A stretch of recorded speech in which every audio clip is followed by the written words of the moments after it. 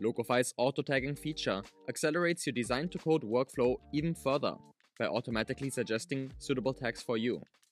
And with auto-tagging 2.0, you will get your work done even faster, with up to 3 times improved accuracy and much greater confidence than version 1. We achieved this by using a new, more powerful AI model, as well as implementing new filtering rules that provide only the most accurate, highest confidence suggestions. You can start to use auto-tagging by simply toggling this switch in the Locofy plugin. Now, Locofy analyzes your entire screen and recommends suitable elements to be tagged. Simply click Accept to tag your element. While auto-tagging 1.0 provided recommendations with good accuracy, you would sometimes experience incorrect labels, such as this button being recommended as a drop-down, or this input not being recommended at all. Thanks to auto-tagging 2.0, you can expect up to 3 times accuracy improvements, as well as greater confidence for certain elements.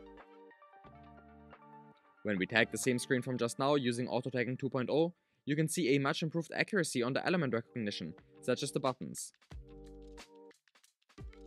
At the same time, there is a strongly improved confidence, with many recommendations being at 100%. You can also see the previously missing input being recognized by version 2.0, accelerating your design-to-code workflow even further.